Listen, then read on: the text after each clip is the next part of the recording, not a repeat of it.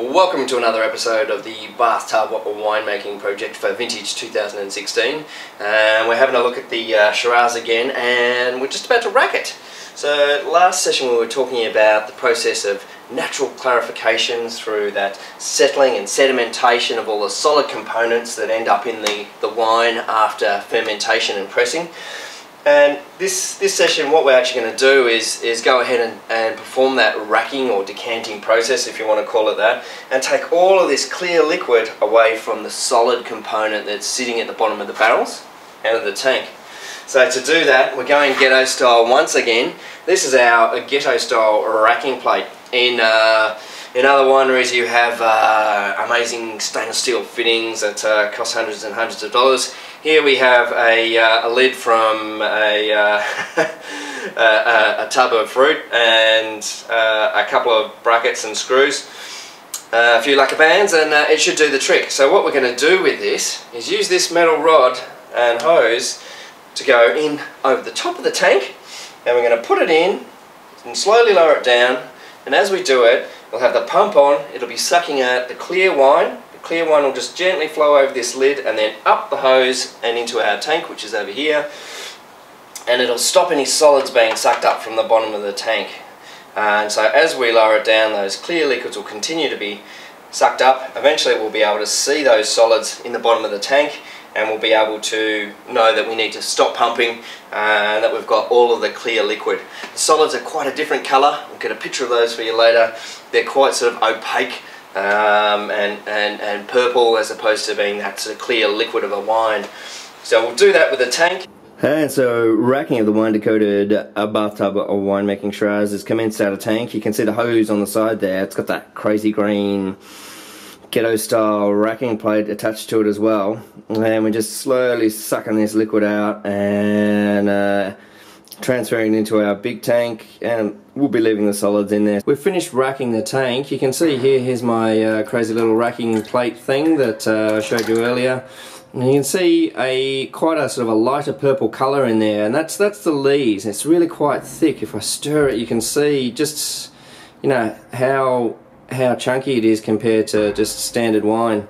The darker colour is just a really thin layer of wine that's sitting on top of that lees. So we'll tip that out, stick it in a bucket and resettle it, and grab that litre or so of wine that's still in there.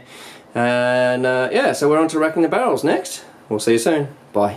Again, here you can see the skanky lees that's coming out of the tank, all the solids.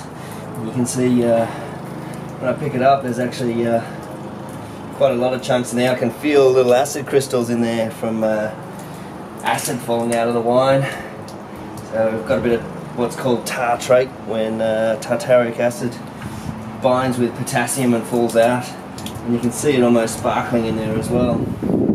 So all of this is going down the drain. Cheers. And then we'll do a similar thing with the barrels. We'll take this plate off and we'll just use the middle stick here and the hose, and we'll just set the hose a little bit up from the bottom of the stick, so that there's a gap to the bottom of the barrel, and all the solids will be left there.